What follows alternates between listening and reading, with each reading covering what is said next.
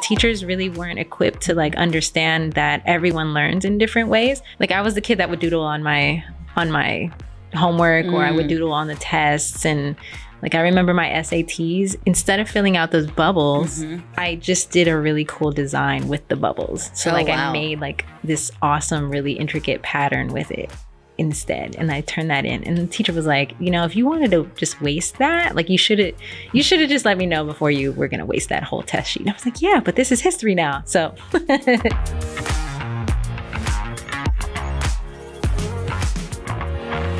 Hi, I'm Courtney Gumbleton, and welcome to the Founders Club podcast, the show where you'll hear the incredible stories of the unapologetically ambitious women founders who are redefining the wild world of entrepreneurship in Texas.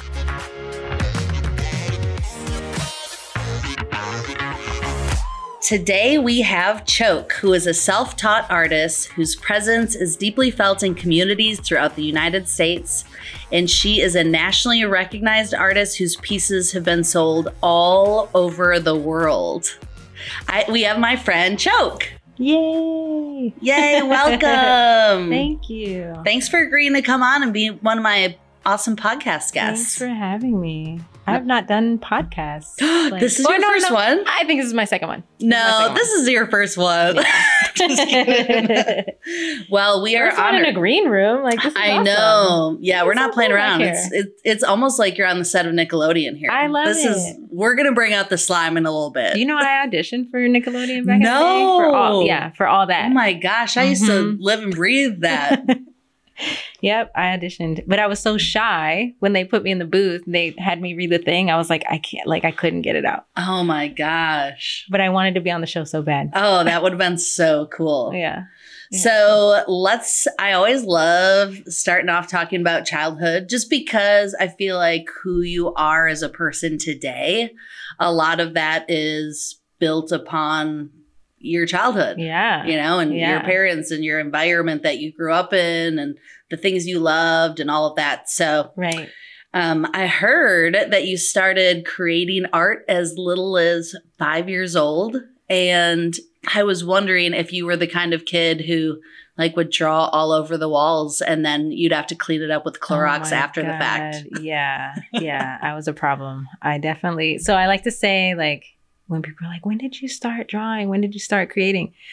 I like to say that I came out with a paintbrush. Like, ooh, I love that. I swear my mom was like, she gave birth with me with crayons in her hand, like in my hands, because I was all about it. I was all about drawing on the walls, drawing on anything I could get my hands on and with, and just always. What was it? What was it about that? I mean, did somebody inspire you and did you see somebody else drawing or were you just naturally curious? Yeah, I think I just naturally liked all of the colors and like what they could do. And you could, it's just this natural curiosity to like see this blank thing turn into this really wildly colorful thing out of nowhere.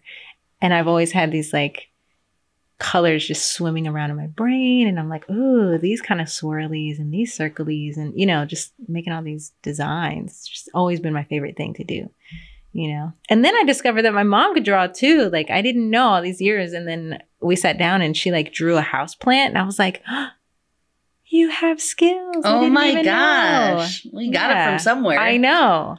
It's in there somewhere. Wow. But that's like the journey, right? Like that's the journey of why I do what I do. Because I'm really digging into like my ancestry, but then also like my genetics and like where in my genetic code was it written that I was the artistic one and like who gave that to me? Because it can't just be that like I'm the only one. There has to be from somewhere else too. Right.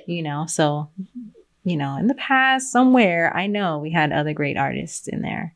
I don't know, with this whole genealogy conversation, right? We can talk about how like you might have these mannerisms about you that you don't even realize that you have. And then maybe like your great grandfather had the same mannerisms. Like that stuff is passed down and we don't even realize how embedded like our genetics are and how our lineage is. It's so strong. Yeah, I've always been fascinated with genealogy. I mean, even I think when I was a teenager for like Father's Day, I gave each one of my grandfathers one of those books that's like all about you. Oh, cool. For them to fill out and give to me, because I wanted to capture those stories of like, you know, how they met grandma. And, you know, and one of my favorite things is my grandfather. He's passed now, but he used to tell me about growing up super humble and like eating dandelions in his salad. And then he ended up, you know, owning this multi-million-dollar business and retiring at like 45. But the fact that he was never too good to eat dandelions in his salad. It was just like one of those things that was just so precious to me. Dandelions are so healthy. You know? I know you get it. And people do not give dandelions credit. That's right. Well, we could talk about this all day. Okay, I know. So, well, now that I know, we will. One day we'll do that. We're gonna start a genealogy podcast. Seriously, though, that would be so fun, especially to like kind of dive in about like Fort Worth's genealogy. Man, that's like interesting. The past here. I have a couple books on Fort Worth's past and stuff like that. I think that's awesome. But yeah, so with that, you know, I kind of feel like artists are so important in that way, because we're like, you know, kind of telling our story, telling the story of now, but then, you know, like we are the ones who are kind of inscribing the hieroglyphics of our time, you know. So like when you look back in the past, you'll be able to see the story of like what was going on in those crazy times. Absolutely. Know? Yeah. So let's bring it back to, you know, your childhood. So by the time you were, like 12, you decided that art was your path, the path that you were meant for. And like, how did this passion manifest itself at the time? Like, did you start tagging art? Were you? Yeah. Like, what were you doing? So I was obsessed with graffiti, and I loved. In fact, I even wrote a paper on this man, and then I met him years later in Miami at Arts Basel. But I loved tagging. I loved graffiti. I just loved what you could do with the words. But then, you know, growing up in DC, Maryland, Virginia, the DMV is what we like to call it. Just seeing, you know, our artwork out on the trains, out on the walls, you know, everywhere. I loved seeing that was our art gallery. The representation. You know, the representation, and being like, yo, I just saw that train over there. Yo, who was that? Oh, you know, or like knowing who that was, or like trying to figure out like, who is this person? And I just loved that. Because, and looking back on it, I was like, man, that is such a like a city kid thing. Like, you know, because here, not too many people are into that, but I'm just like, yeah, like graffiti, that was a thing. Was it because it was like all around you? It was. Or it was all surprising? Around. It was colorful. You never knew, like you would see characters, you would see just, I loved seeing the manipulation of words and letters and just all these types of creativity, just like, you know, different kind of color schemes. And I don't know, it was just my favorite thing to see. But then I would get all the graffiti books and like would see graffiti from around the world, and seeing like Germany has some of my favorite graffiti. And I've never even thought about graffiti in other countries. Yeah, Brazil has some amazing graffiti. It's amazing. Wow. Like now we have murals, and it's like really popularized. But back then, like, you know, you had to hide it, you know. But it was pretty covert. Yeah, I just loved creating art, and my 6th grade art teacher, she was the one who kind of discovered that. You know, she was like, you know, we're doing all these still lives, and she's like, comes to me and she's like, oh, I think we've got something here. You like to draw? You like all this art stuff? And I was like, clearly, like, you know, in my mind, I'm like, clearly, lady. But, you know, so then, you know, she kind of had her eye on me, and she kept like kind of asking me like, why don't you draw this? And I would do it in like 5 minutes, or like I was always like the first one done, or the last one there, and like really working on my shading and my details, and like how to get this crevice and this fold and this, you know, like whatever it was. I was you really cared into it. I did. I was like, it had to be just like what I was looking at. And, you know, so anyway, I got into it really, really, really, really deeply. And she suggested, she was like, have you ever heard of Duke Ellington School for the Arts? And I was like, no. And she was like, you know, we should let's talk about that. So then she brought me some pamphlets. She told me all about it. And then she helped me build a portfolio for me to be able to go. And I ended up going to all the auditions and getting in for like a year scholarship that was my ninth grade year. Yeah. What was that like there? Duke Ellington that also changed my life. Like that was definitely a pivotal time in my life where, you know, it was a school that was 100% geared towards whatever was your artistic outlet, and you were really allowed to explore that in every way. You know, you must have been living for that. It was awesome. Even like skipping school from that school, like we would still go out and like tag, like we were still going out to go do art stuff, right? You know, or I remember one of our field trips we took, it was just like a class thing. We were walking around and we took pieces of paper and we were doing rubbings and drawings. Like, so the whole thing was that we were going to create this world out of all these patterns. And I still remember this to this day, but in order to do that, we had to capture all of the elements from around us. And how were we going to do that? So then we all took like crayons and papers, and we were just capturing all these rubbings. Like we would go on to like pine needles and pine needles, kind of stuff, or like the floor on the metro, or like on the side of the bus. Maybe there was like a vent that had a really cool design, or maybe there was like, you know, like even the cord onto this, you know, I'd rub, you know, like anything that had like a funky design or some kind of pattern, you would just kind of capture that, and then you would transfer and use those into this. It just That's so broke cool. our minds into all these different concepts that you just wouldn't have thought about, and you were really allowed to kind of come out of that box. And I loved that. And so I did a paper on my favorite graffiti artist, who was Ernie Velez at the time, and then years later, I ended up getting to meet him at his studio, which I was kind of beside myself with that. I was like, what? I get to see this old New York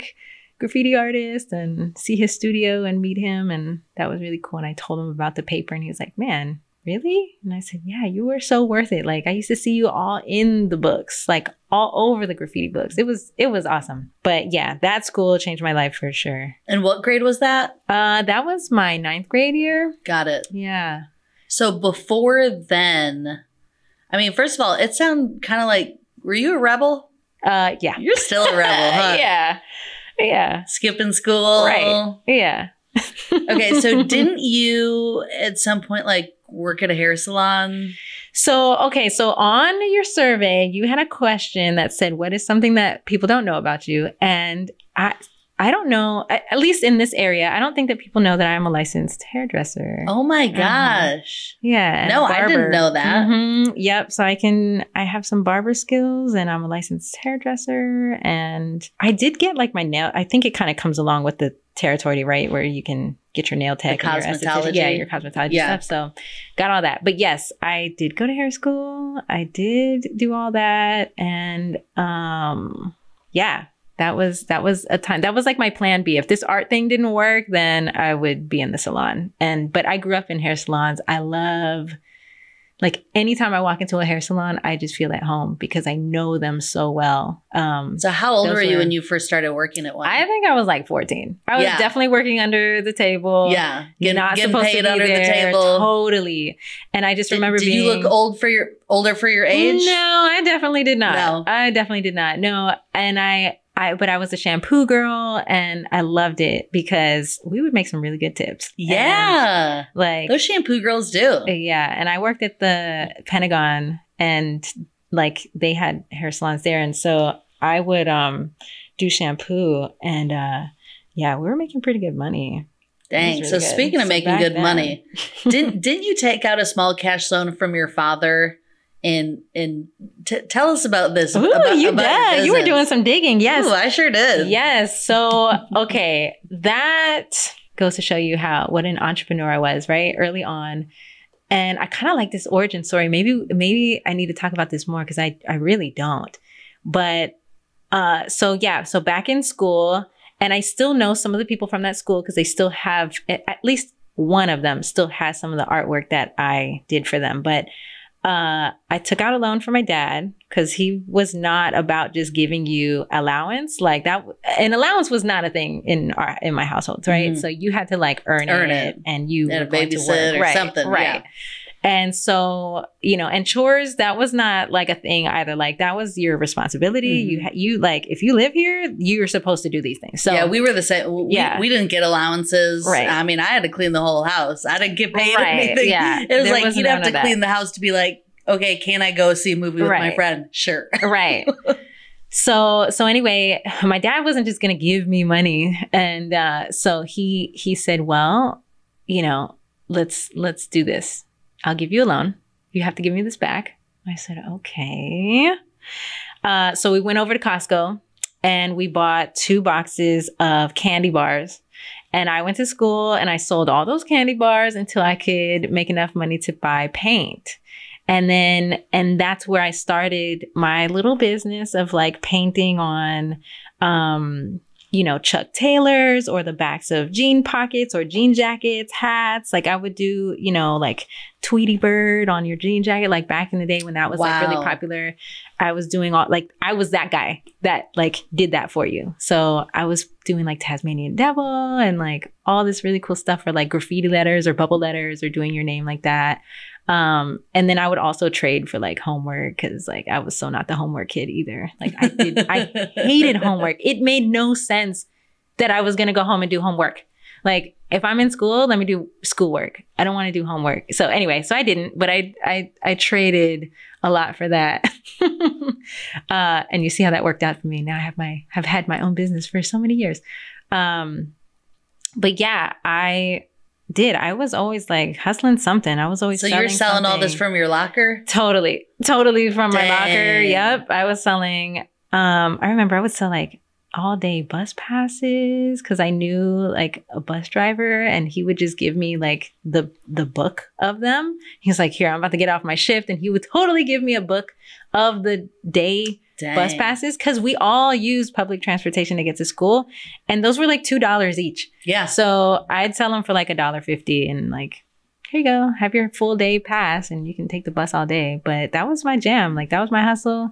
I sold that, candy and my jean jackets and like custom little pieces for people. And yeah. It's just so cool because it's like back then you didn't even know what market research was probably, but really in your mind, you were like, okay, I know people need and want these things. Right. I know they want fruit roll-ups. So I'm going to give it to them.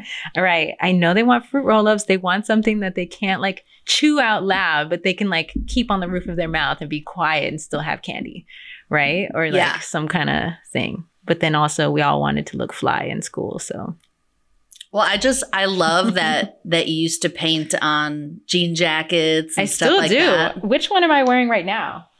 Ooh, I like that.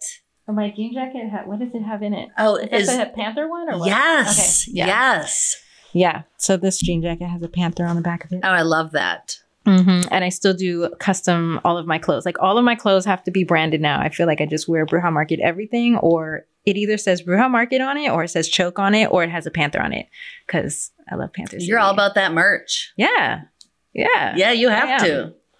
So, all right. So you had the teacher who recognized your talents. Mm-hmm. You did the portfolio. You went to the school, stayed for a year, and then what happened? Well, that school was really expensive at that time. So I only could, like my parents could only afford to keep me there for like a year. And then I went back to my original school, which was T.C. Williams. If you've seen the movie Remember the Titans, that was the school. Yeah, mm-hmm. Absolutely. That was the school that I went to. It was massive.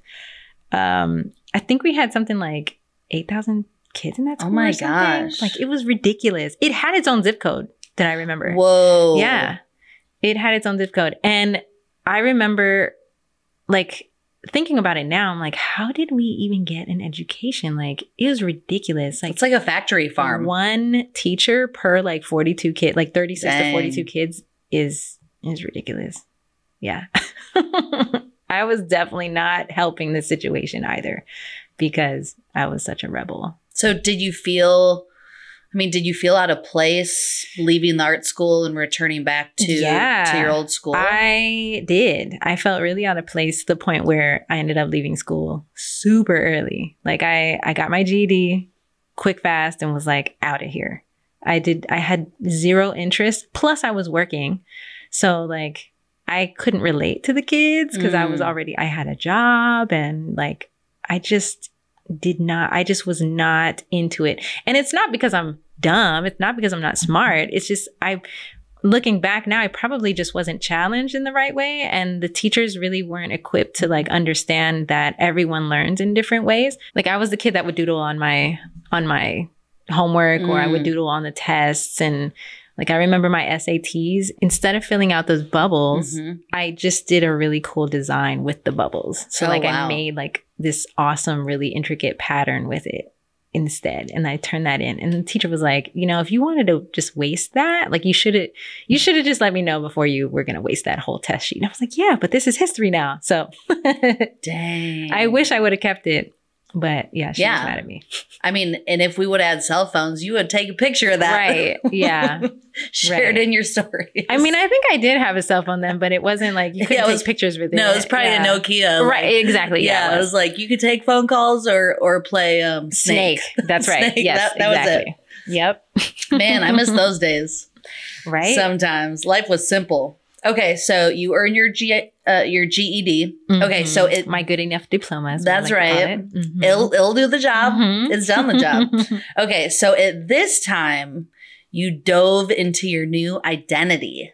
Yeah. Of CHOKE, an acronym for creating your own kinetic energy. So how has this persona influenced who you are as an artist and also as a person? I really love names. And I love the meanings of names. And, I think for so long people were like, choke, what are you choking on? Why choke? What's this? And like turned it into these weird things that I was just like, this is not what that means. This is not, people were kind of assuming what the name meant. So it kind of evolved into this acronym, which stands for creating her own kinetic energy, but is also kind of like a mantra for myself to, if I'm here, I'm an only child. So, I always have to kind of go in my mind and like talk to myself and say, like if I'm not feeling up to the task today, I have to create my own kinetic energy to keep moving, to keep going, and to just keep rolling with it, even if I don't feel like doing something today. Or that, So just kind of having that in my mind all the time to just keep going and keep rolling with it, it snowballs. It's like constant momentum. Even if it's a little bit every day. Right. It's something. It's consistency, right? So for you, it's like always moving forward. Yeah. So do people know your real name? Not so many. Is that out there in the world? Probably, but I don't know. Google it and find it? I don't know. I don't think so. Yeah, I don't think so. Wow. Yeah, I don't think they can. You're so mysterious. I don't try to be. I just, I feel like on social media, we live our lives so transparently on there that I just feel like not everything is. Yeah, but transparent always, and also artificial. Right. That, it's like some things you just want to keep to yourself or just I just wanted to keep something for myself because, I come from a generation where we have one foot in before internet and then a lot of foot in all the internet, So I just feel like I don't always need to have, people recognize me. If I cover my mouth, people are like, oh, is that you? That's CHOKE, and I'm fine with that, But also too, I think it's part of it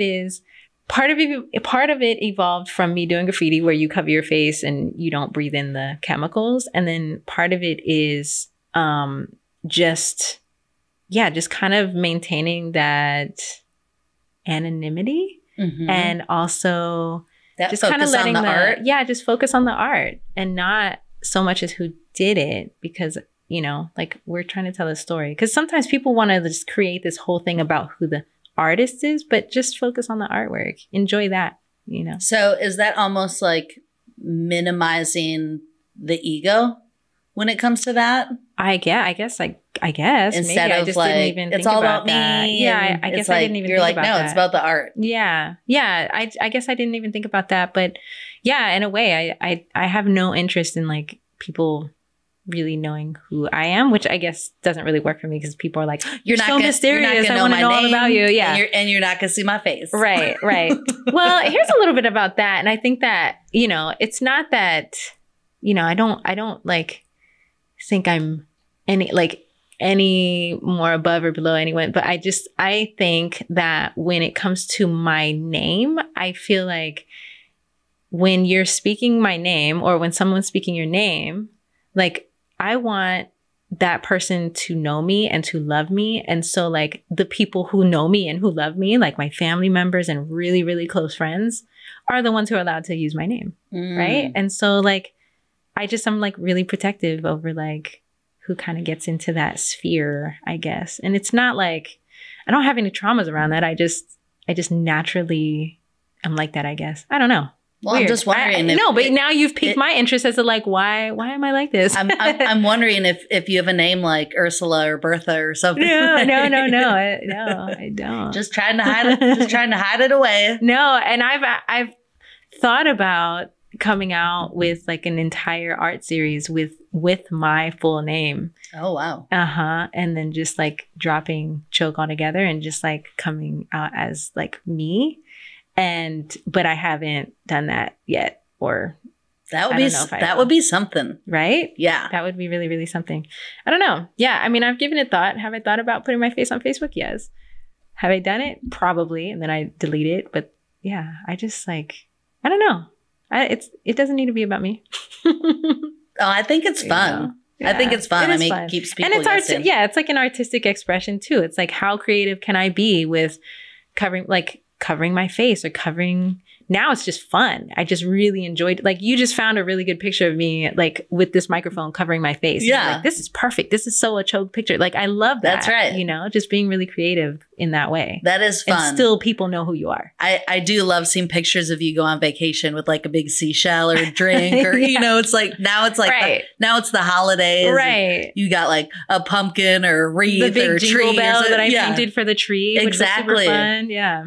Yeah. Yeah, that was beautiful too. Yeah. I just saw that on Instagram. Yeah. So let's talk about street smarts. Okay. Let's do it. So you were underage in the big city. Oh my goodness. And you would go to nightclubs and jazz lounges in DC, bringing your camera, pretending to be an event photographer. So the bouncers didn't question you. I mean, what were you going there for? I really wanted to break out of my shell. I was such an introvert, but I just always wanted to get into these spaces where, like there was hip hop going on, there was jazz going on. And I grew up so heavy on jazz. Like my dad always played it. And, it's just part of the city. That was our city, is jazz and hip hop and like all this music, and world music. And I just always wanted to be in there. And for me, the way that I could be in there without having to communicate with adults, because I didn't know how to do that either, I was like, what am I going to talk about with these people? Like the weather? Like, I don't watch the news. Like, I don't know what to talk about with adults. So I would, kind of be like, I'm with the band and have my camera and my, my canvas. And I would just show up and be like, let me in. And they just wouldn't even question. I'd be like, I'm here with the band and I've got my camera and all my stuff. And I would just have stuff with me. Like, it's kind of like a walk in like you own the place type of deal. Yeah. Well, act like you know what you're doing. You had to have all your equipment with you. Yeah. You were working. So why wouldn't they let me in? So you were just going for the experience. Yeah, totally. Just to be a part of it. Totally. To immerse yourself in that culture. To learn. Just to be in there. I was so curious. I just wanted to know what was going on inside of these places. So did you go by yourself? Did you go with friends? Yeah, I went by myself. I did a lot of things by myself. How old were you?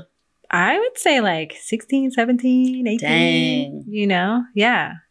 And did you feel safe? Yeah, I felt safe. Yeah. Yeah. I love being out in the city.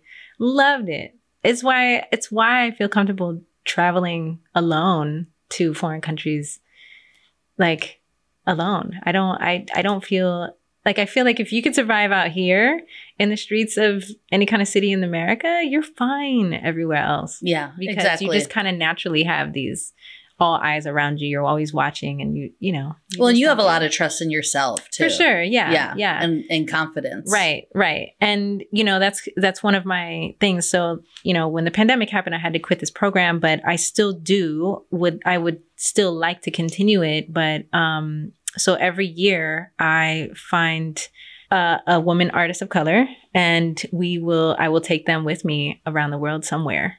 But like, I love to choose artists, and especially women artists who have not left the country before.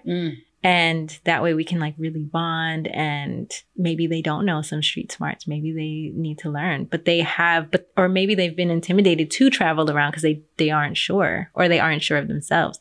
So it's kind of like a learning, like you're learning how to trust yourself, and you're learning kind of these street smarts and how to take care of yourself out in the world. And it's something that comes naturally to me. And I guess I don't really think about it, but you know, once you start traveling with someone and you see that maybe there's something they're missing, you're like, oh, wait, put your wallet away. Like, we don't do that. We don't like pull out all our money, you know, or things like that. So. Oh, that's so cool. It's, you know, I think it's the same thing with New York City. Is it's like taking somebody to New York City for their first time when you've been there a few times and can like bring them to do all the, you know, iconic things, but then like the hidden things. Yeah. And it's just, I love seeing, they'll always remember that. I love reliving like the newness of a place through someone else. I absolutely enjoy that. Like when traveling with someone who's not been to a place that maybe I have, it's really cool to just kind of see like their face. Yeah.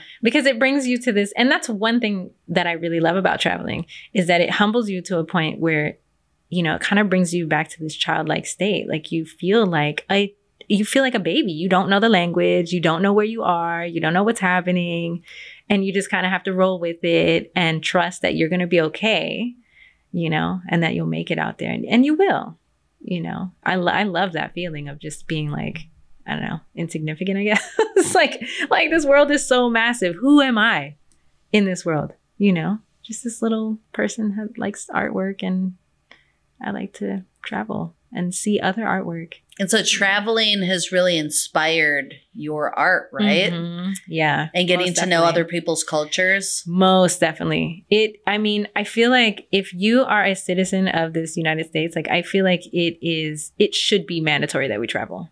Because how else are you going to understand your neighbors? How else are you going to understand other cultures? Like, I feel like that should be a requirement, you know, like when you get out of high school, you go travel for like a year or two, take that gap year or two and really get out there and travel. Because when you come back, you have a very good understanding of like where we are in the world and who we are and who you are, but also who other people are. And they like, not everyone has to live this one particular way. Right. And there's commonalities and differences. Yeah. There's so many cool things that you might pick up along the way. And you're like, oh, I didn't realize this is the way some folks do this over here or do that over here, you know, like to this day. Plus the food. Yeah. Right? Yeah. Yeah. And who the are we art. kidding? Yeah. Food and art, number one. So do you go to museums in other places you travel? I go to museums. Or are you more into like grassroots art? I do go to museums. No, I try to do the museum thing. Now I went the extra step. Like the first time I went to Japan, I love Yayoi Kusama. She's like one of my favorite artists. And I not only went to an exhibit of hers at the museum in Tokyo, but I also made the trip to her hometown. Wow. In Matsumoto. So I went up there. We took the bullet train, and it's just is it near Nagano? I think it's near Nagano. So we took the train. It was my cousin and I, and we took the train up there, and then we stayed for a few days in her hometown, and that was cool. And I applied what I learned in my school from back in the day, and I took some rubbings of like the sewer systems there, because the sewer covers, each one was different. Oh, interesting. It was so cool. Like each sewer covering in every city and every township there in Japan is completely different. Oh, interesting. So it was almost like if I was into that, I would be collecting them. And I kind of did. I think I remember taking pictures of a lot of them anyway, because I thought that was so cool. It's like each city has its own little style.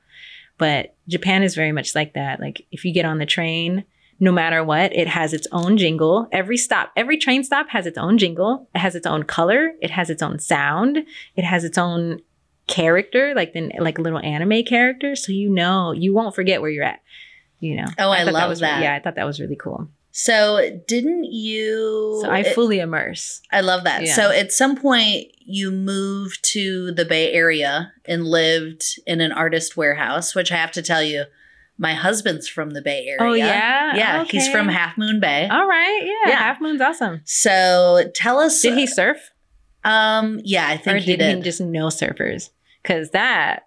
Like, I feel like if you're from there, you kind of need to be a surfer. Yeah, I think he surfed, but I think he was more into dirt bikes. Oh, dirt bike yeah, racing. yeah. I guess that was a thing. Those extreme sports over there are awesome. He's 8 years older than me, too. Mm-hmm. So, like, he was, I think we're like the hot male generation. Yeah. He's way before that. Yeah. So, yeah, tell us more about this unique experience. So, I kind of feel like that warehouse space, which if they're listening and if they ever listen, y'all know who you are. I love y'all so much and I miss all of you. That changed my life too. Living in a warehouse filled with other artists. I feel like that was the college experience that I didn't have, where that camaraderie. Where I was able to learn how to like cohabitate with other people and everyone has their own personalities and how to respect that. And then, just kind of really immersing. But then that they were so dedicated to their craft that, I don't even really know how to explain it, but, we all definitely kept each other alive in there because there would be some times when I would disappear into my studio space for like weeks at a time, but I would get knocks on the door every once in a while and be like, hey, did you eat? Do you want a plate? Here's a plate. Here, drink this smoothie, or here's a salad I made. And like, we would all check on each other in that way and just kind of be like, hey, lunch is at, 2:00. If anybody wants to come out, I made extra. So that sense of community. Yes. Community, family, and just really taking care of each other was important. Now didn't you end up spending time in the countryside with like indigenous people from Asia? And getting immersed in that culture too? That was awesome. That was a whole thing in itself. So when I moved from the Bay, I left and went out to Thailand and Japan and then up to Myanmar and Laos and all over Asia. But, you just kind of get to know people. And I was naturally gravitated towards artists and met this girl who was like, she was an artist. And I said, hey, I really love this type of style that you have going on here. And then like one thing led to another. And she's like, my parents are still like fully in the village. And I was like, what? And in my mind, I'm like, I gotta meet these people. Like I have to know. And so one thing led to another, and I was able to go and kind of meet them and spend time there. And, like everyone has their job in the village. So like when you get there, you're just like, you have to cook something, or you're like chopping up something, or you're contributing to the space. And that was really beautiful. But it was also really beautiful to see like, they're making their own threads out of, like maybe the alpacas or whatever animals they have there. And then they're dyeing that with like plant matter. And, like you get to really see like shoes being made or clothing being made from scratch. And like they like have handmade, not manufactured. Right. Yeah. Like they have their looms and they're making everything from scratch. And that it just... Yeah, I love that. But again, me being an artist, really diving into my own genetics and my own lineage, I feel like it is so important to carry on those traditions. Like you're into genealogy and you worked with the elderly to tell their stories. That's like me with this is I want these artists and these artisans and these makers to tell their stories because that is these are ancient traditions that have been passed down and passed down and passed down.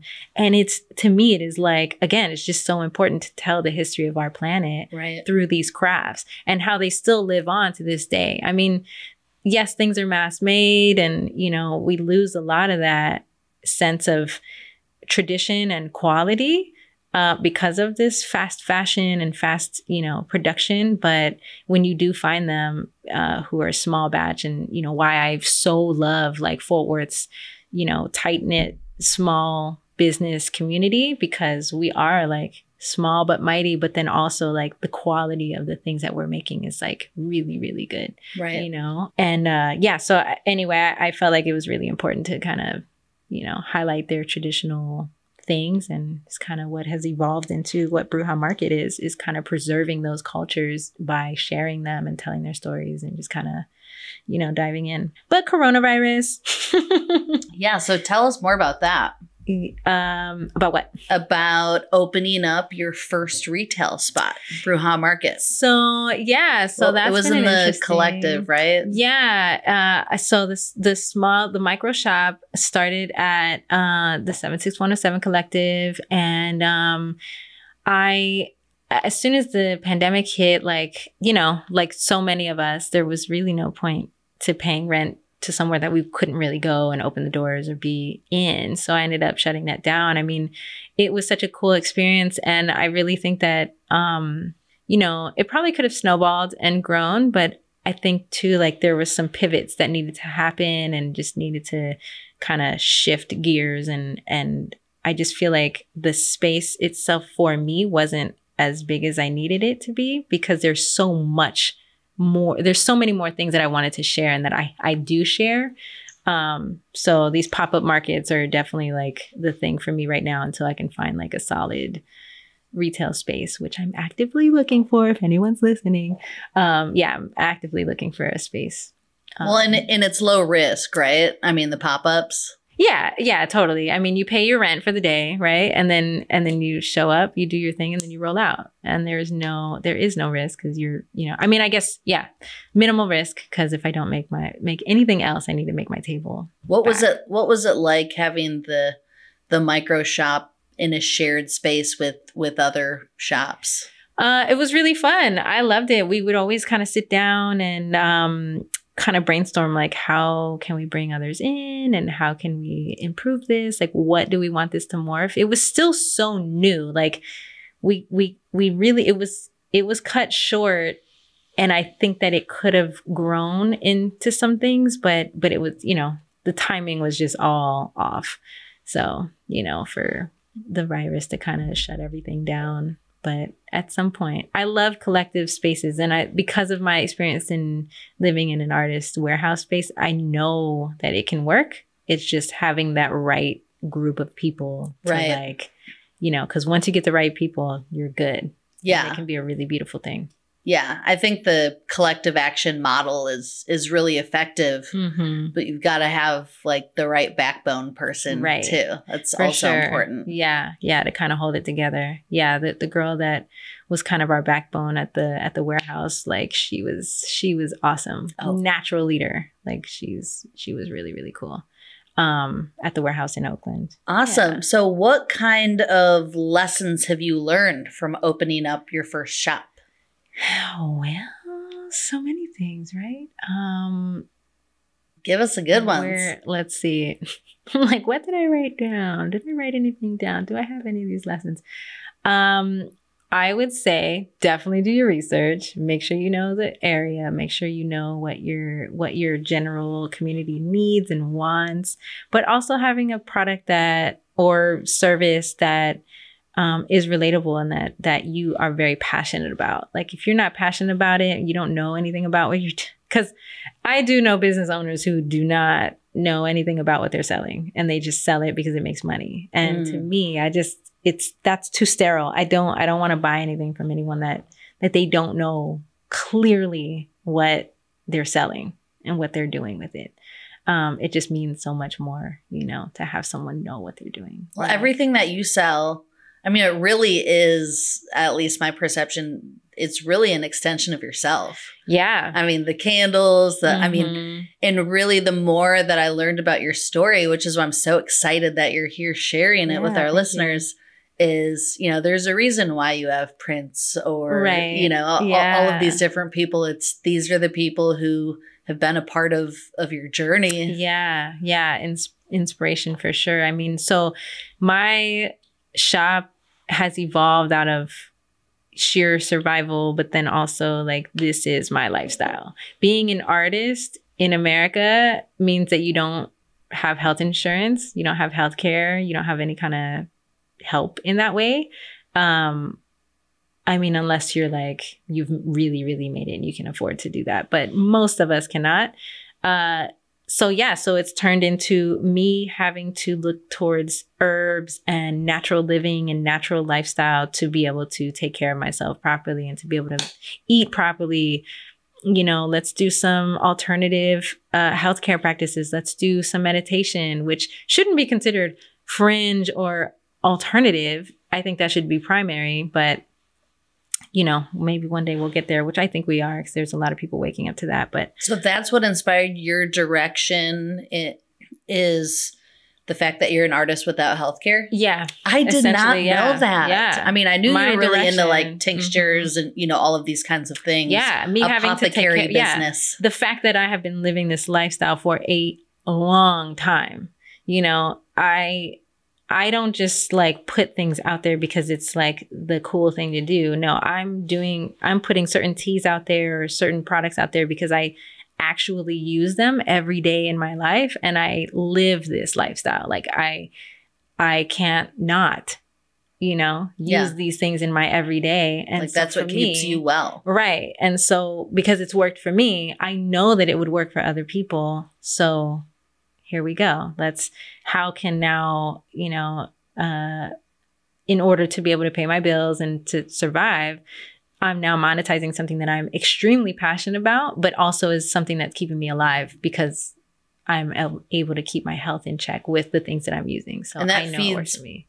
Further back into why you're passionate about it. Right. Yeah. Exactly. Right. Because I'm always looking at like, what about this herb? What about that herb? What does this do? Like, I love to see that each plant has its own thing or, its own benefit. And then if you mix these two plants, now they have this combined benefit.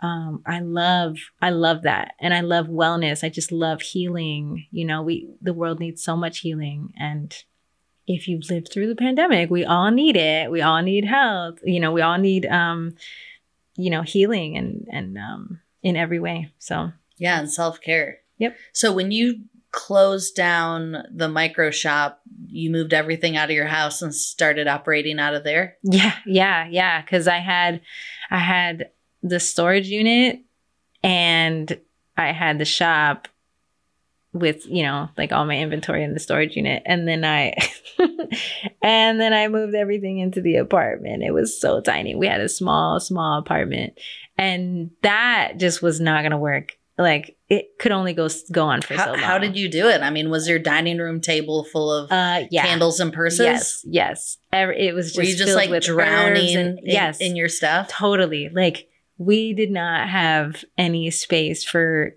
like anything. Like it was like, okay, I'm going to sit on my computer. I'm going to create this little space that I can work from and then have inventory just all around. And I was online selling my stuff and you were working on a new website and yeah, totally. Really pushing the online sales for selling retail. Yeah. Did that just feel like overwhelming at first, being surrounded by all the things? Yeah, at first it was. And then finally, like I really started getting a system down. So like, had to get different shelving and start, I had organizing it. Yeah, an organized method. I mean, I'm pretty organized anyway. So it was like, there was a lot of stuff, but it was organized. But it still was like really daunting because when I want to go to sleep, I want to go to sleep in a peaceful place. Right. But, I mean, we all start somewhere and that's how, that's just how it went. Right. Like, we've all taken a trip down to Hoarder Town. Right.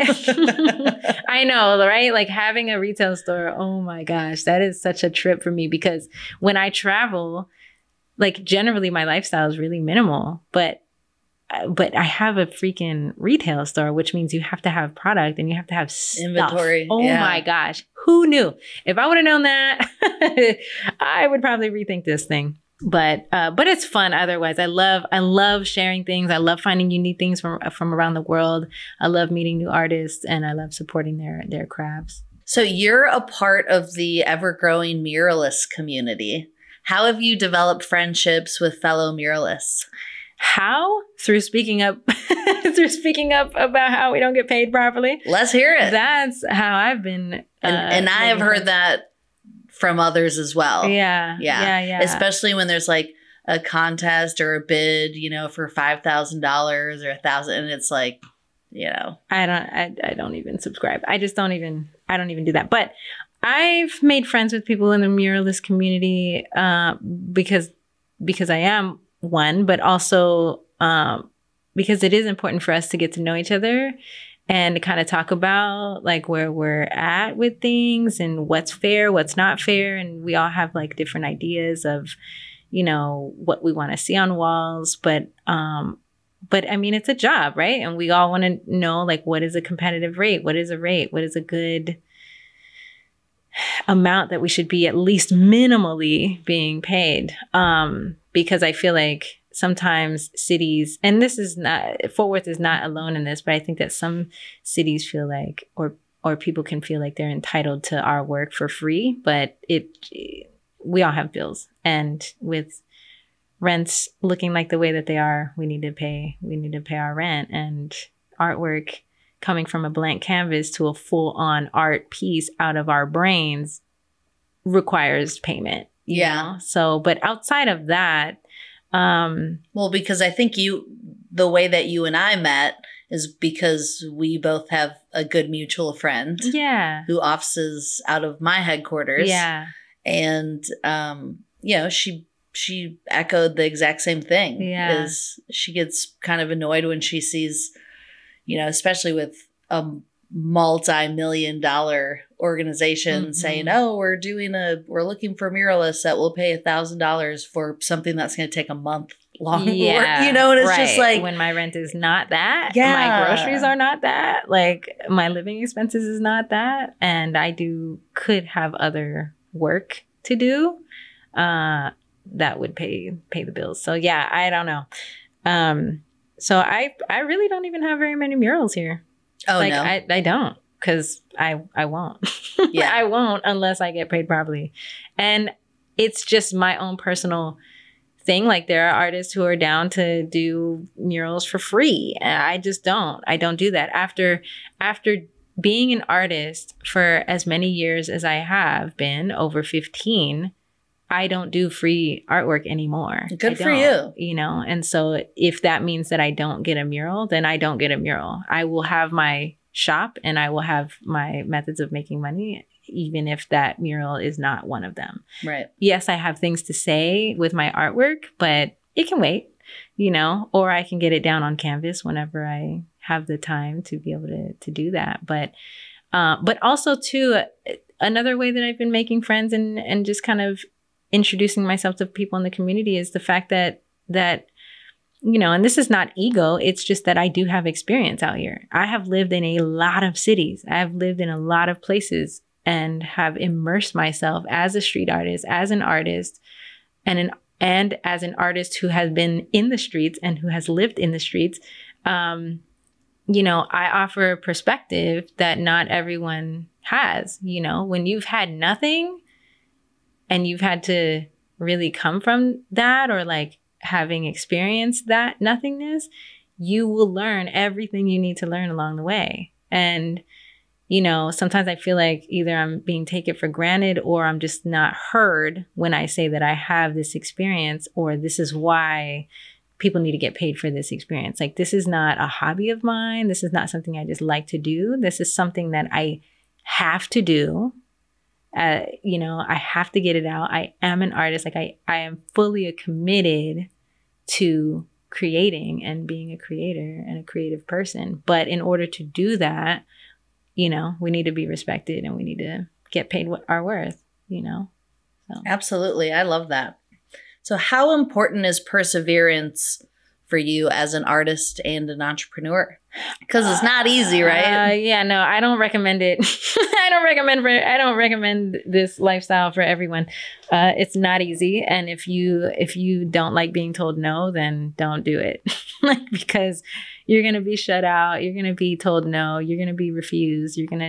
Some people are just not gonna respond back to your, your invoice, or your whatever, your requests. But yeah, perseverance and consistency is key. You have to keep going. You have to. If you really want this, you will need to keep going, because there is going to be a lot of denial of your artwork, and there's going to be a lot of rejection, and a lot of people can't handle that, and it is what it is.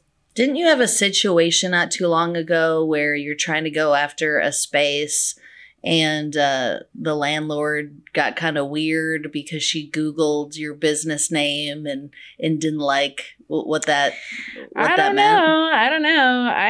I don't know what's going on with that whole thing. I just mean, like, do you ever feel misunderstood? Oh, yeah. By what you're trying to do? Like, maybe the typical person who's the landlord doesn't understand you and what you're trying to do. Yeah, I think that, you definitely need to get to understand and know, right? But it's also why I chose the name, like the name BROOHA Market is not, it's not what you think it is, right? So when we're here in the Bible Belt, particularly, which is why I love the name that I chose, because I'm here in the Bible Belt, I thought it was really, really important for me to help demystify and, decolonize the way that, that word is being thrown around. And I don't even know what it means. Demonized. So BROOHA in Spanish, or translated into English, is witch. Oh, okay. Right. And I just feel like there is a lot of just kind of negative connotation with those words, or with that word. And when you travel around the world, like we were just talking about, when there's tribes members who are making their own fabrics, and they're dyeing their fabrics with plants and dyes that they've made from, stones or whatever, inks, dyes, whatever. And then they're tilling the land, and they're farming, and they're growing their own foods, and they're taking care of the animals, and they're planting these herbs and trees and these plants based on what's happening with the stars, because that's how, ancient traditions did it. Right. That's how everyone around the world works. There's a particular time when you're supposed to plant things. That in a lot of times is demonized and called witchcraft, or, it's called brujeria. And I think that everywhere you go around the world, there's going to be people who are practicing their own ancient traditions. Mm-hmm. And I don't think that it's right to demonize that at all. And it's demonized because it's not understood, or it's been, folks are trying to colonize it and make it something that it doesn't need to be. We need to remember who we are. We need to understand where we come from. We need to understand, we need to honor our planet, and we need to honor all those traditional ways that we had, because they did honor the planet. They did honor the sun, the moon, the stars. So I feel it's important for me to have this particular name, but, I'm also about the education about it. So, if you don't ask me, then you won't know. People can assume all they want to assume, but you have to get to know it. You have to ask about it. I mean, at least I would, if there was somebody that had a business that I was like, oh, what's this name all about? Like, I want to know all about that. But that's just me, because I want to know all about everything that I do anyway, which I do, because I'm very curious. Yeah. And I mean, you really are the epitome of a perpetual learner. Yeah. I mean, you're constantly. Yeah. It's interesting, right? Like, I left school super early, but I love learning. Just, I didn't like learning the shit I didn't like learning the stuff that we were learning in school. Oh, you can say shit on here. I didn't know. Yeah. I just didn't like the stuff that we were learning in school. Mm-hmm. It just didn't, to me, it didn't make sense. There was a lot like, no, the natives did not give you this land. Mm-hmm. I knew that was false. Deep down, I knew it was false. That there was like so many things that we were learning in school that just didn't make sense. And we didn't learn. That's because of the authors of the books. Right. That too. But then also, like, we didn't learn how to like balance checkbooks and like change a tire. Yeah, we didn't learn those things. So how to change your own oil. I'm glad I do left. your taxes. Oh, yeah, I know. I'm glad I left. I'm like, why did we learn about Egyptian pyramids? Right. I mean, that's kind of important. But yeah, no, like there's a lot of things that I don't understand why they were pushing that. But you know, the things that I'm out here learning is I'm glad that I'm able to pick and choose what I'm learning now. Like that's my college. You know, and if I were ever able to go to college, I would love the opportunity to do that now because I would be able to pick and choose exactly what I wanted to learn. And right now, I think it would be something that I've been wanting to conquer is math. Ooh. Like, you know, like no, I don't. Because I don't know that language. That is a really tough language. Math is hard. Math is really hard, but I would love to dive in on that. I think the most difficult class I ever took in college was statistics. I mean, I pushed it off to last and you know what? I got a C-, and that was like, I was joyous. Yeah. That was like the best C-. It was the only C- I'd ever gotten. Right. But it was the best one because I was like, I don't think I'm going to pass this thing. Yeah. It's hard. I mean, I love numbers. I love numbers. I love the patterns that you can create with numbers and the geometry that you can create with numbers. But like, you know, these like full language. It's a language that I would love, and it's universal, so it would apply everywhere. And they're complex processes. Mm-hmm. I think it was like, you know, the fact that with statistics you have to go through like 8 different parts of a process to get your answer. Right. It's like, okay, it feels like we should have found an easier way. Right. Now I don't know what by using your calculator. Right. Now I don't know what this new math is, this Common Core or whatever is going on out here. I'm glad I don't have kids, so I don't have to deal with that. But that I don't understand what that is. But you know, it is what it is. So you started the Woke Book Club, which is dedicated to expanding and deepening community understanding of social justice issues. And don't you have like hundreds of people in it? Yeah, that was weird. That was like all of a sudden. Like, how did this come to be? So it started with like 12 of us when we were reading. So it started because I just really wanted to make sure that we were able to have these conversations in the community. After me learning about how conservative this particular area is, I was like, you know, but we do need to talk about some things. And I'm understanding that there are people who maybe even are conservative, but who are actually curious and they do want to learn. And they are willing to read the books and we can have these conversations. Now, this book club was just about, you know, just being consciously aware. Right. Just being consciously aware of the things that are in our communities, in and around the communities. And our privilege, right? Yeah. So, you know, and it started with just 12 people at the first meeting, but then it grew into 700 people. And I was like, how did this happen?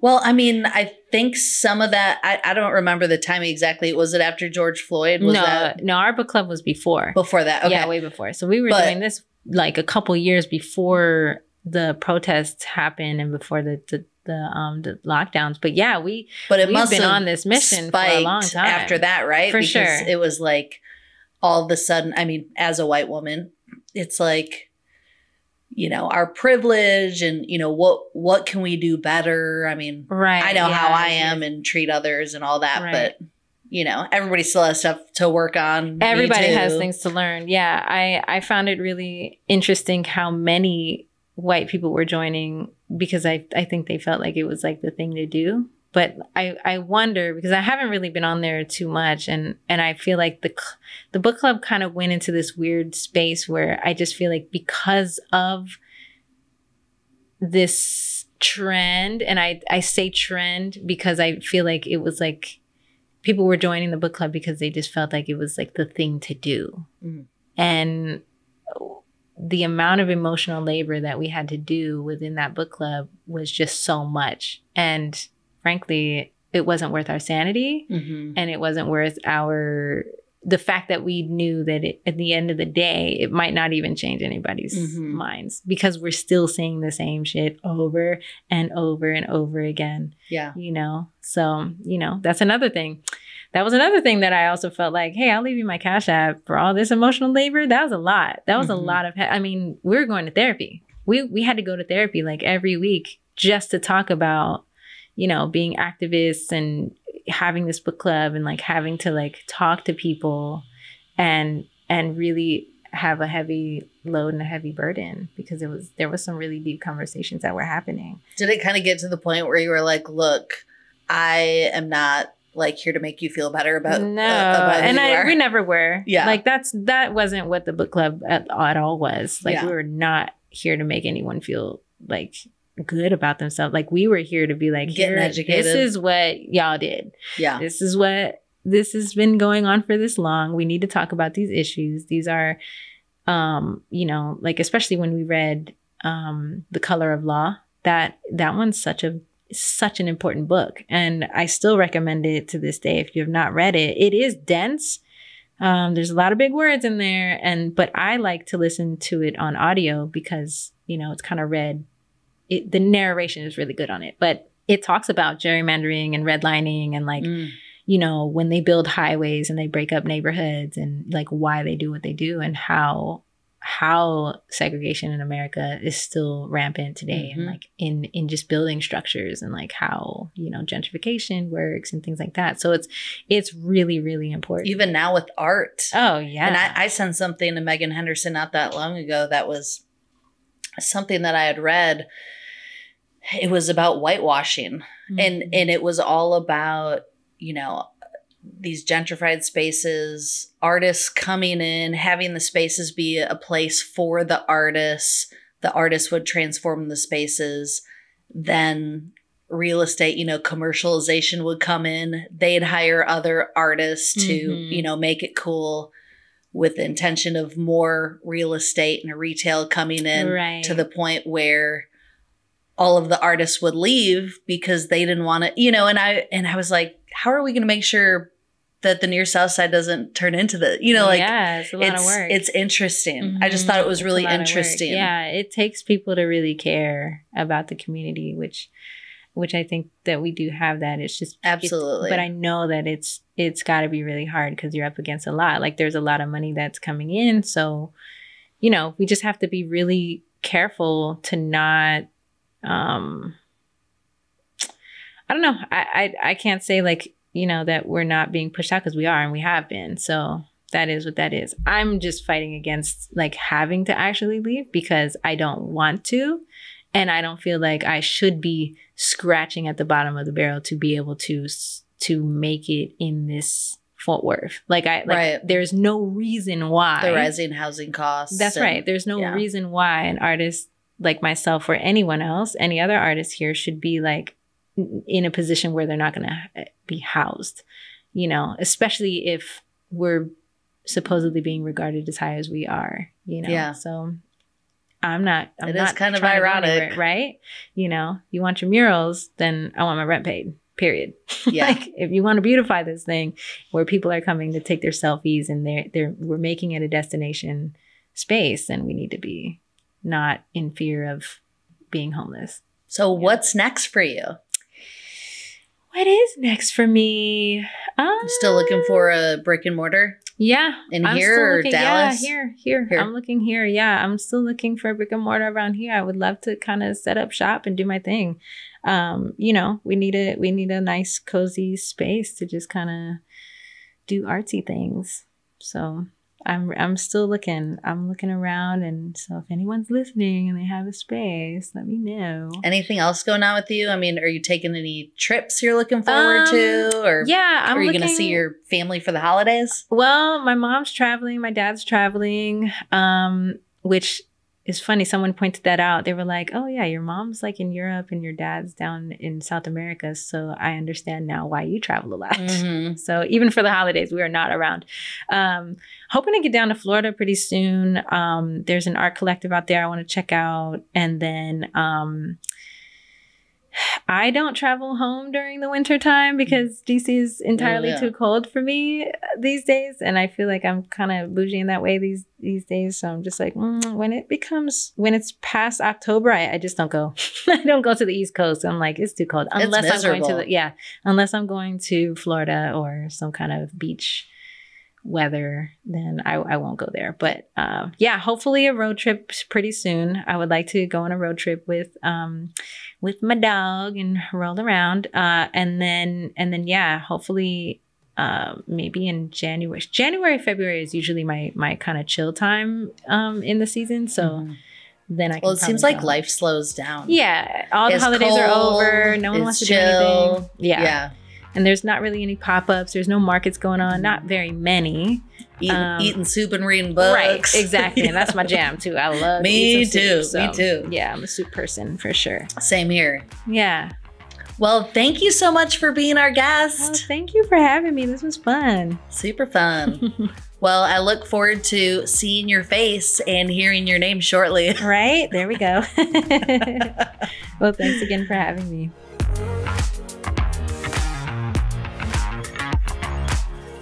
Thanks for listening to this episode of the FoundHER Club, where women aren't just building a business, they are building themselves. Follow us on Instagram, Twitter, and Facebook at FoundHER Club. Or you could visit our website, foundhersclub.com. Send us any questions you have or recommendations for future podcast guests. Even better, you could spread the love by subscribing to the FoundHER Club on iTunes. And if you really love us, leave us a 5-star review. This will help other listeners just like you find us. Now go share your magic with the world.